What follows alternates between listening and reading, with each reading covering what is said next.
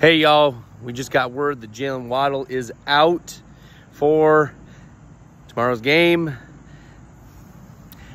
It's just more Tyreek Hill. That's what it means. Robbie Chosen is not really an answer. He was elevated from the practice squad.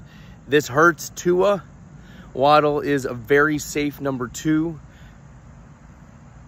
But not having that means that Tua's ceiling is just a little bit lower. That's reality. Probably going to lean a little bit more on Tyreek.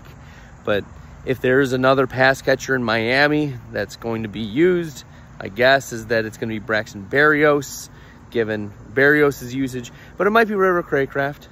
It's all hot garbage below Tyreek Hill.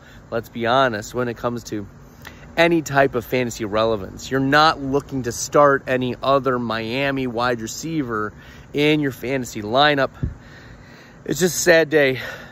Waddle's still working through the concussion protocol, so it's clear he still needs at least another week to get through it.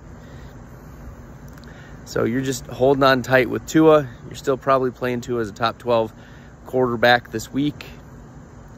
Tyreek Hill stays as a top 3 wide receiver on the week. So don't get cute. Tyreek Hill's he's gonna eat, but Miami may be limited. We might also get some more Devon A-Chain in the passing game. A-Chain's worth a dart throw as a running back 3-4. But other than that, I mean, we're really scraping the bottom of the barrel here. No Robbie Chosen, no River Craycraft. Don't get cute. No Braxton Berrios. Yeah, let's not go crazy. Okay, Jaylen Waddle's out. It's just Tyreek Hill.